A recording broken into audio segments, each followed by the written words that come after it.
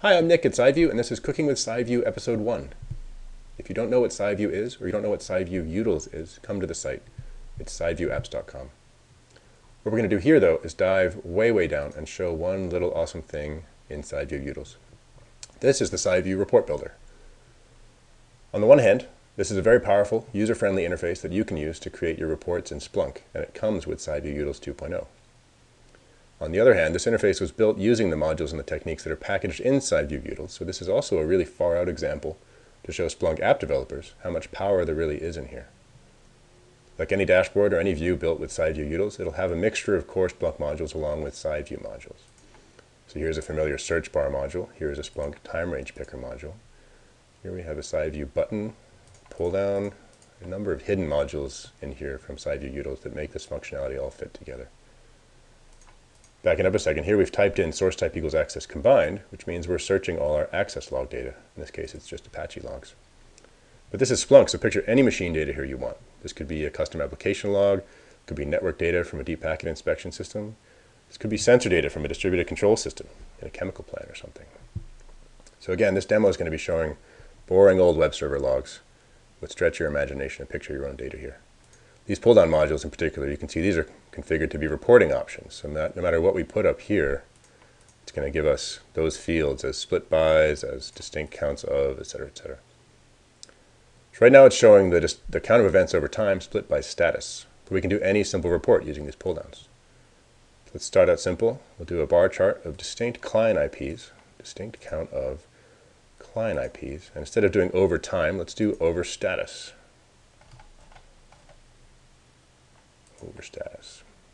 Splunk doesn't like to do over status by status because it makes no sense. So it tells us, hey, don't do that.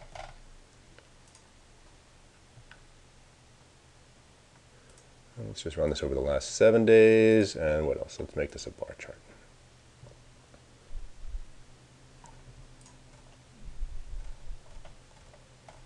Okay, at this point you're saying, you know, it's a little more user-friendly. It's familiar, but it compresses the Splunk report building workflow into a single page, which is cool. It's at the same time, it's kind of a power user interface, but it's also user-friendly.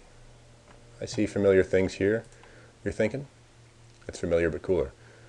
Now let's push this thing in a couple ways. Let's try and break it. First, let's click on something. In Splunk's general reporting interfaces, whenever you click a chart or a table, you always get taken to the raw events. Sometimes that's great. You're looking at log files. But whether you want to see log files or not, you usually don't want to stop reporting at that first click. And in the Sideview Report Builder, you don't have to. Let's take a simple example with our boring old access data. Let's say we're looking at status 206. Well, 206 is partial content. It's a bit of a strange header. Let's click that and see what happens. Instead of looking at raw events, we see the events over time, but then we're in the same interface. So let's drill deeper. Let's keep on going. What files did we have status 206 on? Let's just change the report to run over file. Okay, that's interesting. Let's expand it back out. Did we have these a lot? Let's look in the last 30 days. What files? Okay. Let's switch and just look at the raw table. Okay. Font files. I guess the browser does something strange where it sends headers to the server and the header gives back partial content and kind of chunks up the fonts. Okay. Now, next. Let's try using our browser's back button. In core Splunk, as of 4.3, there's some back button support, which is cool. But that doesn't work in complex form search pages like this. So even in 4.3, you're always having to painstakingly recreate your reporting criteria when you're in a complex thing like this. Or you're always being really careful to launch your drill downs in new windows so you can leave the old report window there untouched. But let's just hit back button. So what was the last thing we did?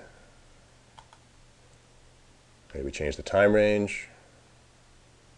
We were looking at file, then we back to looking at one more time, and 3 back buttons does it, and we're back to our report. It'll rerun it for us, but we are indeed back with those same values entered. Cool. The forward button would work too, but I won't show you that. Now, what if we do want to leave this page? I just showed you that you can keep on driving. You stay in the driver's seat of this reporting interface. But what if you do want to leave? Well, you can. You can take any of these reports. You can save it as a search. You can create a dashboard panel. It's just like in the normal report builder, except all sort of from this one interface. You can also click See Full Search Syntax. This will take you to the Sideview chart view. Instead of the nice reporting pull-downs you see here, you'll see just the Splunk search syntax in all its glory. So let's click that. So we see here all those reporting pull-downs were doing this for us. Chart DC client IP over status, pipe sort by DC. That's kind of a lot to remember. Maybe you know this syntax like the back of your hand, but let's say you probably don't. Again, the back button will take us back. Next up, there's no distinction between events and results. If you haven't used the core Splunk Report Builder a lot, you might not know what I mean, but that's okay. It's a cool demo anyway. So it's going to be a deep dive. Are you ready? Let's add a lookup to our base search. Let's extract geolocation fields. Note our pull down loading. Okay, check it out. The geolocation fields just appear in here automatically, even though they weren't in the original events. Let's run a report of traffic over time split by client country. Counter events. Let's do over time split by client country. We don't want a bar chart anymore. Column chart. Okay. So we'll report over client country, and we'll split it by client city. Again, it doesn't like doing over and by, so it gives us a little nice error message to help us out. So over country, split by city. Yeah, we want to go back to a bar chart. Cool. Now let's get crazier. Let's take these raw events and roll them up into sessions. Let's ask the transaction command to identify unique transactions and tell it to also keep an eye on client IP and user agent to roll things up right. Let's go through that again.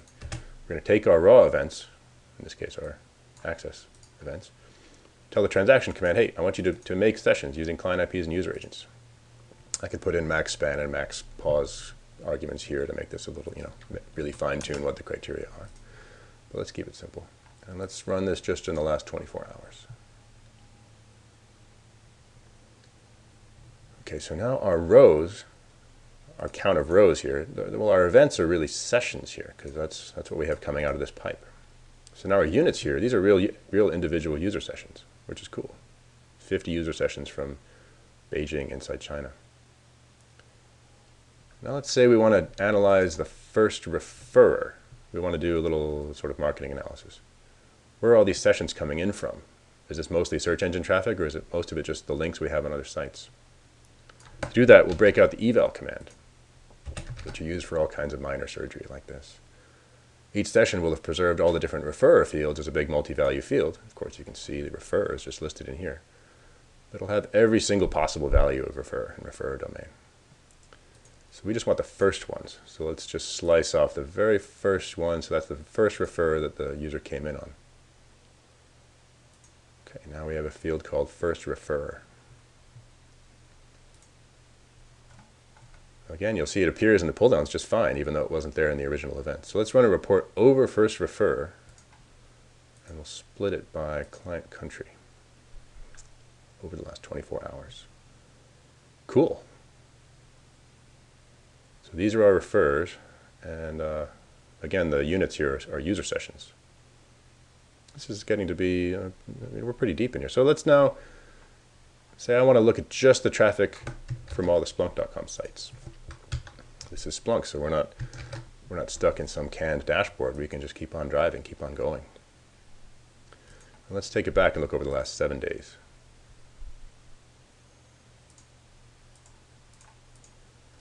Alrighty, we see it's mostly Splunk-based traffic, and it's mostly from the US. United Kingdom, Taiwan, Slovenia, Singapore, other. Here's this pesky other field. I say pesky, and if you've seen it before, you know that when you see other in the core Splunk interfaces, clicking on it, as you probably know, gives you an error message or it does the wrong thing. Let's really break this thing. Let's click other. Click. Okay, now the Sideview Report Builder figured that out too. It left in our wildcard search, but it said what you were really interested in is just the Splunk-based referrer. Okay. Again, this was that created field that we had. And you were not interested in all of the client countries that we were showing before, so it knew to knot all those out. Now we're left looking at, well, just a flat time chart of those other events. Well, what were they? What were the countries? Let's run this over client country. I see. It was Australia, it was Chile, it was France. Cool. So I hope you get the idea. No matter what report you run, you can drill in on it, run another report, keep going. Use the back button to go back. Create fields, do lookups, do surgery, do all kinds of crazy pivoting up here, and still have the power of a nice simple report interface run by the pull downs below. So I hope you enjoyed Cooking with Sideview Episode 1. This is a very deep dive into a very advanced interface. But whether you're an end user interested in a better reporting interface, or whether you're a Splunk app developer or a dashboard developer, I hope you saw a lot of things here you liked. So check Sideview Utils 2.0 out today, and check back for more screencasts. Our site, again, is sideviewapps.com. Check out Sideview Utils. Thanks again. Thanks for watching.